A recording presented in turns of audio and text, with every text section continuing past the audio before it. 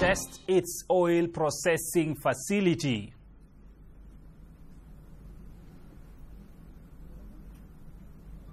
Negotiation team briefs President Kiir on Addis Ababa peace talks. Egypt offers 2,500 scholarships to South Sudan. Thank you for joining us. This is SSTV News Hour. My name is Oyet Patrick. Let's now look at stories making headlines in the country. The caretaker governor of Unity State, Dr. Joseph Monchwil, and the accompanying delegation inspected the new oil refinery at Manga, north of the state capital, Bentiu. Speaking to the press, Dr. Monchwil said the refinery is ready for local production of oil.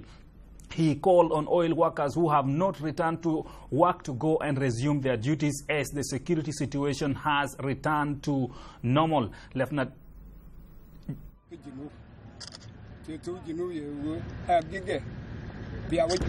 اتفقنا المصفى وماشي بصورة جيدة. ممكن خلال أسبوع أسبوعين يتم افتتاحه بصورة رسمية من القيادة بتاعت الدولة، ودي فخر لنا أنتجنا جاز أو ديزل من بترول بتاعنا بتاع جنوب السودان. ده فخر لأي زول ودي مكسب للشعب بتاعنا ولازم نحافظ عليه، لأنه في النهاية العائد بتاعه لمصلحة بتاعت المواطن. دي مكتسبات بتاعنا ومشاهد حيوية، الحفاظ عليه ضمن الأولويات بتاعنا في الولاية.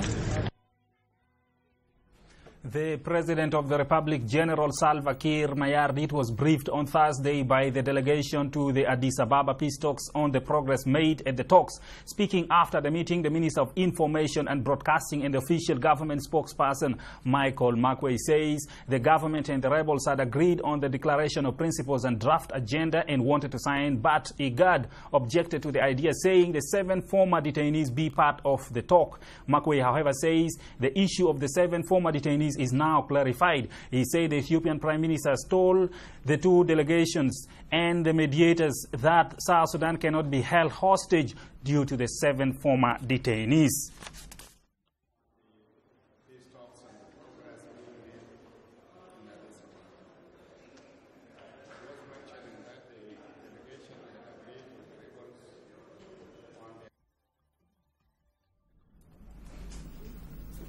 The chairman of SPLM, Comrade Salva Kiir Mayardit, says there is a chance for South Sudan to emerge as a strong republic and urges everyone to work for peace, unity and reconciliation. The chairman made the call on Thursday during his meeting with the delegation of the SPLM led by Comrade Jema Nunu Kumba to the intra-party dialogue. SPLM party is committed to ensuring that there is peace in South Sudan, says the chairman of SPLM, Comrade Salva Kiir Mayardit, on Thursday during a meeting with the party delegation to the intra-party dialogue.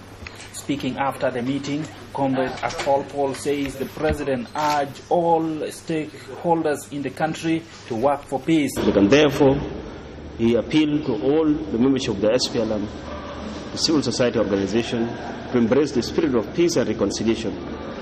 And he has actually directed us to work for peace and reconciliation within the party, to bring together all comrades under one umbrella of the SPLM. Peace, unity and reconciliation is the ultimate goal of the SPLM and the work of the delegation. Comrade Salva delivered this message to the delegation of the SPLM led by Comrade Jema Nunu Kumba to the SPLM intra-party dialogue. The team briefed the chairman on the progress made as far as the dialogue is concerned. The dialogue was launched last week on Saturday in Addis Ababa in collaboration with EPDRF of Ethiopia and ANC of South Africa. And his appeal to the SPLM membership that we are all working for peace despite the conflict that has hit our country. Still, the SPLM leadership see an opportunity beneath this conflict there is still a chance for South Sudan to emerge as a strong republic from this conflict. The SPLM intra-party dialogue is a forum for SPLM party members to use for resolving any party issues that members may feel are contentious. The Vice President James Waniiga met in his office with the SPLM leaders from Cholo community of Upper Nile State, led by Charles Yoro. The delegation briefed the Vice President on the condition of the inhabitants who are in the outskirts of the state capital, Malakal. Henry Jada reports. Cholo community in Upper Nile State reaffirmed their commitment to stand with the government of South Sudan under the elected leader, President General Salva Kiir Mayardit. The call was made in the meeting of the Vice President James Waniiga and the SPLM members from Solo community led by Charles Yor. We came here today, we came to give our pledge, our support, and reaffirm our commitment to stand with the government of Southern Sudan, of the new Republic of Southern Sudan, in defeating the failed coup and defeating the renegade Dr. al-Bashir. The Cholo community strongly condemned in the strongest term destruction of Southern Sudan and destabilization of Southern Sudan by al-Bashir. نحن لا نقبل خراب الجنوب وتفريق الجنوب بالضعفاء الدكتور al-Bashir الضعيف، ولا نقبل تقتيل لجنوبيين، الجنوب لجنوبيين موحدون أبنائهم وأولادهم. إن قبيلة شلو SPLM leadership وعيان البلد واقفين مع حكومة.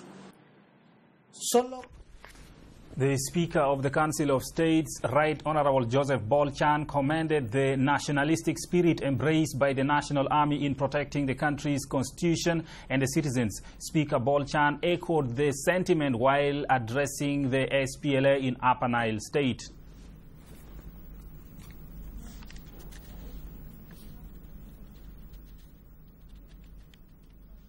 National Airport, Speaker Bolchan hailed the role played by the army in protecting the country from aggressors. We noted also that the organized forces, especially the police, is not there in order to secure the town internally by protecting the civilians. Chairperson of National Banks Union, Amin Akasha, says the union is planning to reopen bank branches in the conflict-affected areas. Akasha says the union is arranging to send relief items to the internally displaced persons in the state. قررنا الآتي: نحن نعمل فروعنا لبلدنا، وعندنا كمان المفاجأة الأكبر، نحن عندنا وكلاء لأكبر شركة تأمين في لندن اسمها تايزر، نحن بنتكلم باسم شركة السمنة للتأمين، برضو حتفتح فروعها.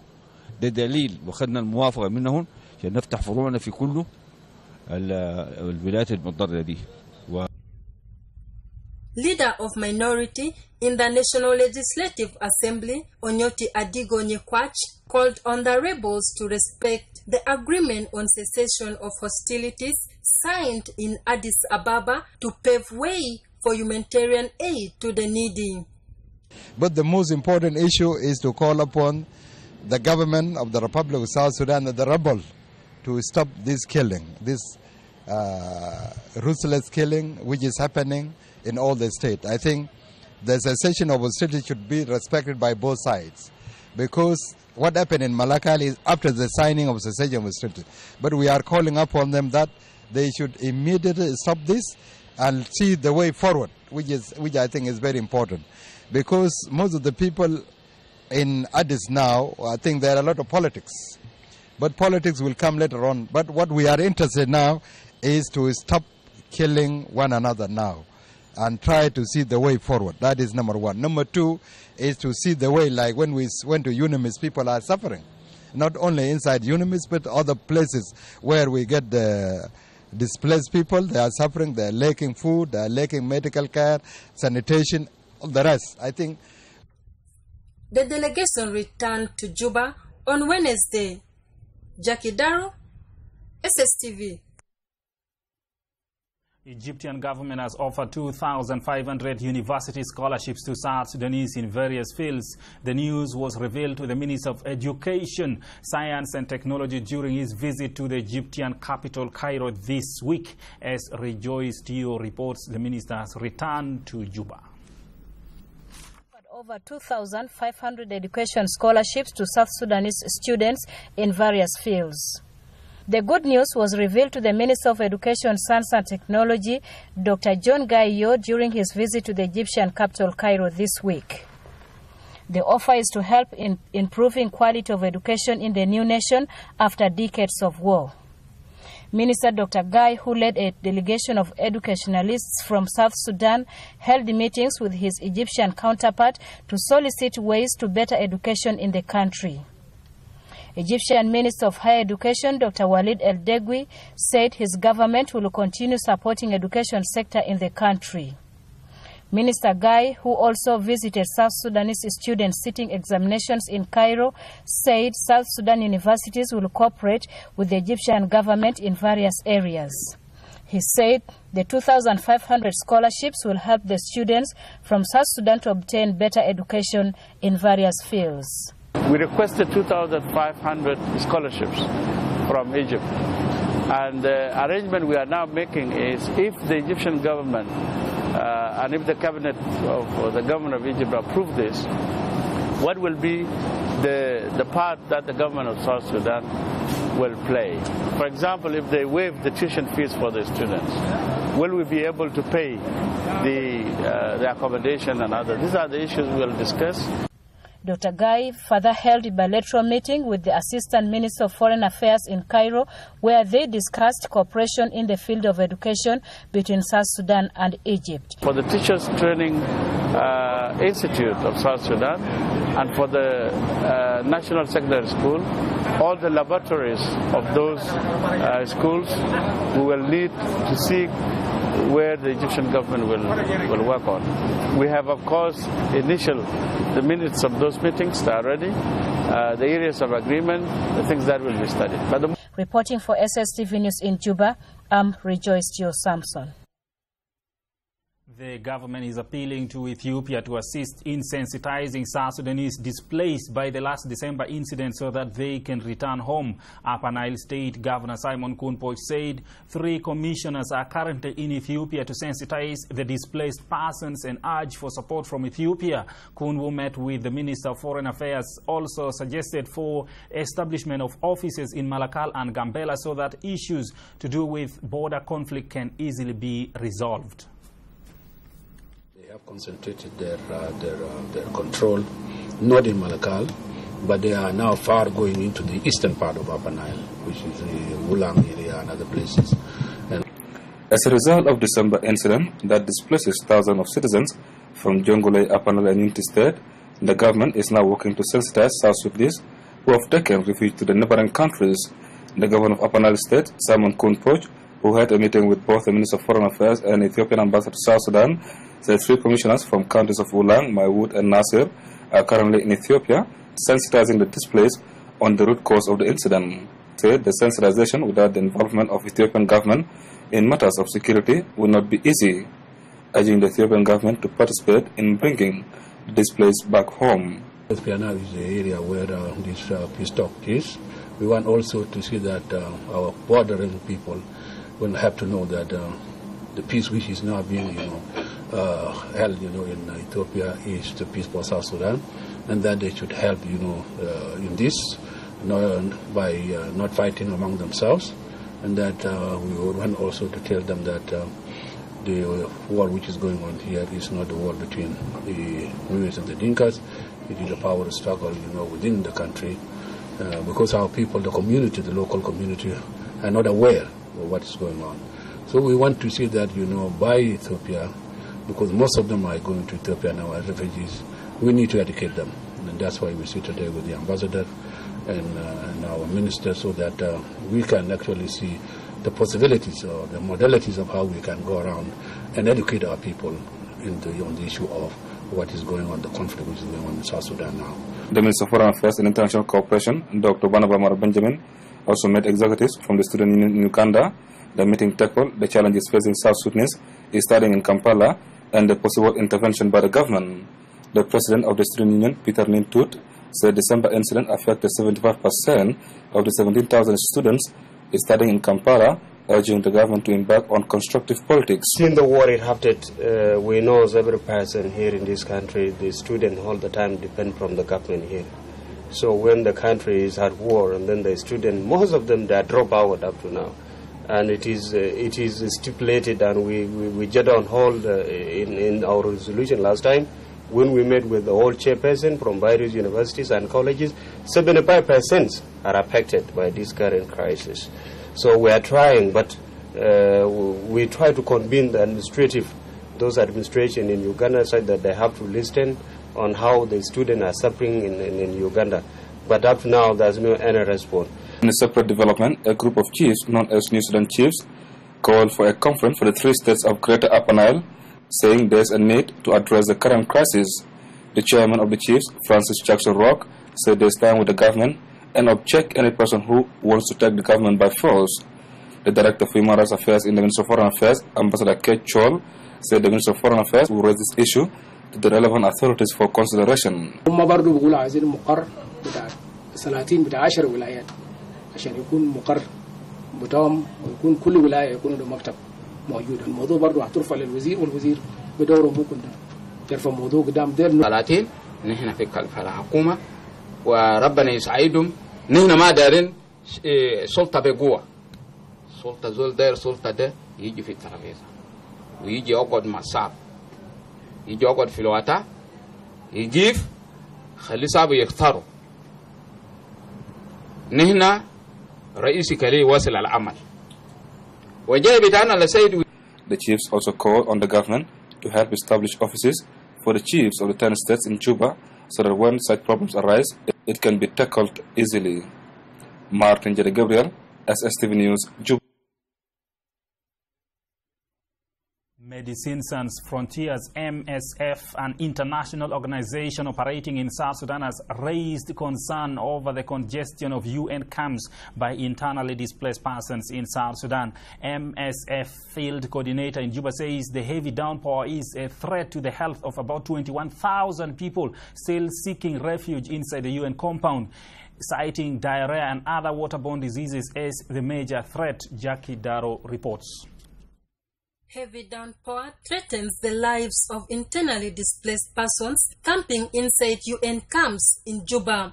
The heavy rain experienced in the city over the last few days flooded area designated for internally displaced persons, prompting Medicine Sans Frontiers, MSF, to raise alarm bell over a possible health threat, blaming UN mission in South Sudan for not giving enough space to decongest the camps.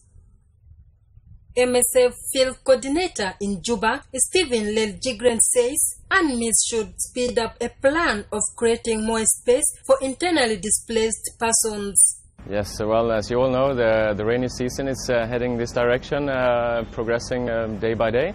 And a lot of the people in Tonping particularly are stuck in a flood-prone area that has been already flooded from the earlier rains we had before. Which resulted in a lot of latrines collapsing, tents collapsing, and people actually living in this flooded area. The UN MISS here has placed a lot of energy to increase the space in the south of the city in UN House, which is good because it's in a drier area. Our concern has been that the time frame of having that new area finished in time in relation to when the rain will pick up more heavily here has not been in line with each other. So we've asked and we've pushed for having a more focus spent here in Tonping, in this location, to be able to relocate within the Tonping UNMISS compound to drier spaces, drier areas, so they don't have to spend more time in these very shallow areas. The official from MSF in Juba cited diarrhea and other waterborne diseases as possible health threats to the displaced persons during this rainy season. There has been no real outbreaks so far, but it's a very high risk and it's a high concern of us to do whatever we can to prevent this one. We're providing the healthcare. We have the space for the clinics, both inpatient department and outpatient department, in both these locations. So for our concern in terms of delivering healthcare, we are well provided, but we would like to see and have asked for that they reallocate more space to really decongest the bad areas, and that has been a bit of a struggle in terms of structural issues, getting permissions, etc. for NURMIS. Médecins Sans Frontières, MSF, an international organization operating in South Sudan, which offers medical services to the needy people, says it has increased the number of its medical staff for humanitarian response in the region, adding that there have been medical services to people in the areas affected by the political crisis. Yes, the congestion has been an issue for a long time, and the motion of having things actually from a suggested area to actually have that area allocated to be used for latrines, water points, showers and decongestions.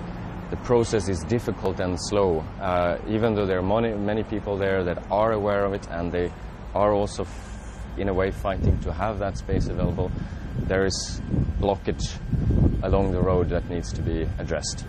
UN estimate indicates that over 21,000 people are still seeking refuge inside UNMISS compound. However, many IDPs have started returning to their respective homes after the government restored peace in Juba City and other parts of the country affected by the political turmoil which erupted in December last year.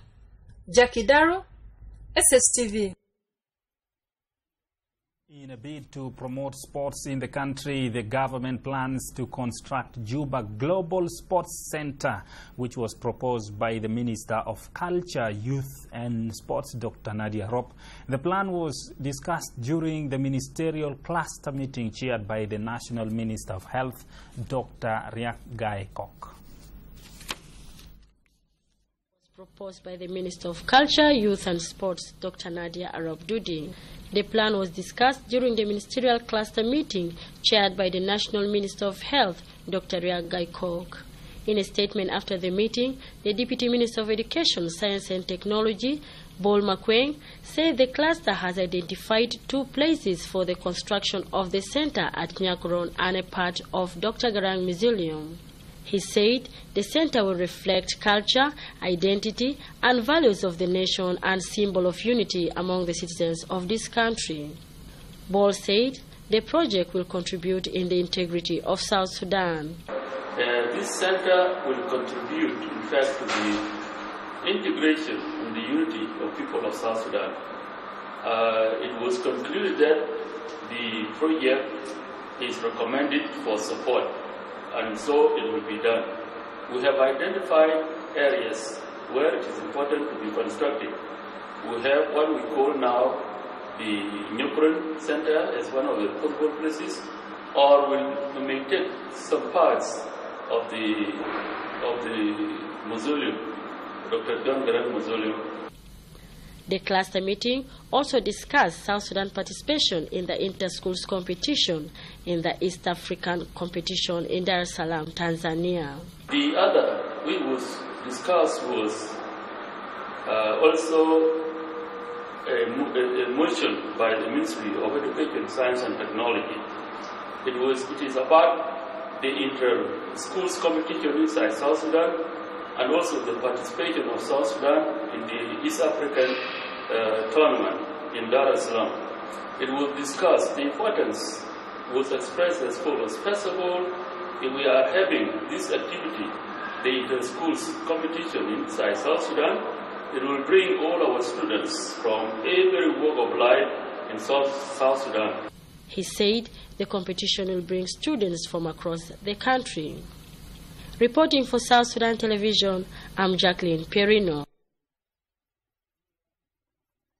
The Ministry of Agriculture, in a joint meeting with Food and Agricultural Organization FAO on Wednesday, in a meeting chaired by the Deputy Minister of Agriculture Lily Albino Akol, discussed ways and means of improving agriculture in the country. The Ministry of Agriculture, Forestry, Cooperatives and Rural Development, in joint meeting with Food and Agricultural Organization FAO on Wednesday, in a meeting chaired by the Deputy Minister of Agriculture, Lily Albino Akol, discussed ways and means of improving agricultural activities across the country. The meeting also reviewed a report presented by Agriculture Consultant for Food and Agricultural Organization, Dr. Ian Robinson, on crop and food seminar assessment mission in South Sudan. Of the nation at the end of the major harvest of the year. That gives us an indication of the amount of food that is available in the country and whether or not it meets the specific domestic requirements. Now, as you may consider, domestic requirements go beyond just eating. They also have to include the seeds that are going to be sown, food, grain food that is, that may be given to animals. The Deputy Minister appreciated the Food and Agricultural Organization FAO in boosting agriculture. Because of the crisis that we have in the country, if we are not careful this year to make sure that there's enough farming that's going on, more likely we will have less production next year, and then there's the threat of famine. And for me, this, as a Deputy Minister, I'm sure Honorable Leader will agree, for us it becomes a concern. So now we have to really think about what to do better to prevent. And I think this is the value of these assessments, that if they are done right, they can also help us take the right decisions. The Undersecretary of Agriculture, Jaden Tongun Emilio, said the ministry is working in collaboration with local Center for Agriculture Tools Production in Kajukeji County in Central Equatoria to provide ox flour to increase productivity. These are samples from Mandikolo Blacksmith's workshop. They are now being delivered to these states. Each state would have 5 pieces. And the goal is actually to boost agricultural production, specifically for those farmers who would not be able to afford tractors. Then they would have to adopt ox plow. He said will help in reduction of hunger and poverty by marketing local produce in exchange of money. Jane Awadia, SSTV News, Juba. The government has pledged to improve power supply across the country. The Minister of Electricity, Dams and Water Resources, Gemma Nunu Kumba, made this public after inspecting the newly installed electric poles along Haisora Road in Juba. As Soro David reports, the Ministry of Electricity is working closely with the local authorities to improve supply of electricity in Juba City. Water Resource Gemma Nunu Kumba inspects newly installed electric poles along Haisora Road in Juba after ascertained effective power distribution in the city after a rainstorm broke down electric distribution line last month, causing power blackout in some residential areas in Juba. This committee has tried their best, as we promised to the people of Haisora, that we will try our best as a ministry to restore electricity to the area, because electricity is it's an important sector which has a lot of impact on the citizen, on the livelihood, on the socio-economic development of the country. So we put a lot of importance to the electricity sector and also the water sector, because it's a service area. So we are able now, we have been able to complete this. We have put concrete poles manufactured by local companies in Juba. And as you can see, people are happy because this one has a long lifespan. The minister pleads government commitment to improve power supply in the country, adding the plans are underway to bring construction of hydroelectric dam in Fula Falls in Nimule. Our main reliable source of energy is the Fula hydropower project which is in the pipeline. As you are aware, we were supposed to start by May, the construction of Fuller Rapids, but because of the crisis, this has delayed a little bit, but it is still on progress. Resident of Haisora in Juba welcomes the contribution made by the government to light up the streets in homes and in the city. So الكهرباء يا جماعة فيه شغل كتير. الكهرباء ده بيشتغل في حاجات في بيوت، ممكن نشتغل في مطبخ، ممكن نشتغل في مكيفات، في ثلاجات، في كده. So الكهرباء له أهمية كبيرة في البلد. المويه والكهرباء ده من أهم حاجات في البلد لازم يعملوها. أمدان اللي بياخد 50 سنة 40 سنة ده العمود الكونكريت. العمود الكونكريت ده الأساس إنه يمشي بسيادة بتاع وزارة الكهرباء. في هذا الآن يا كده بتاع وزارة الكهرباء نينا ماشيين فيه. Electric supply across the city comes from generators installed at the power plant at the bank of the River Nile in Juba. The launch of electricity in Juba City today, where you can see the development and improvement of electricity in Juba City, where businesses are booming, wherever people are working. For SSTV News, Soro David, Haisora. Jonglei State Parliament has opened for the first time since the failed coup attempt of December 15, 2013 and its resultant conflict which devastated the country. The opening ceremony of the parliament was attended by a large number of state MPs, and in attendance was also the Jonglei State caretaker governor. Jonglei State Parliament has opened for the first time after Riek Machar's rebellion, which devastated the country and significantly ravaging the state capital Bor. The opening ceremony of the parliament was attended by a large number of state MPs headed by their caretaker governor John Kong. The State Legislative Assembly has elected Right Honorable Peter Deng Aguer as the Speaker of the state and Honorable Moses Mayul Bol as the State Deputy Speaker. Speaking during the event, the state caretaker governor, His Excellency Lieutenant General John Kong Nguyen, said his government will work hard with the State Assembly to bring peace to the state and ensures IDPs go back to their normal lives. It is a test to our being. And I thank very much the members who were in National Assembly. It has given me and shown to your own communities in Jonglei State, not only your counties, a signal of commitment that you left where you could be taken care of, and you came to embody yourself to the problems of your nation. And its people. And that I shall obey. That I shall obey. In a related development, the state government has appointed 6 commissioners for 6 counties. The appointed commissioners took oath of office before the state caretaker governor, General John Kong, in the State Council of Ministers in Bor Town. الموجود حاليا إذا كان غيرت الوضع في الكاونتي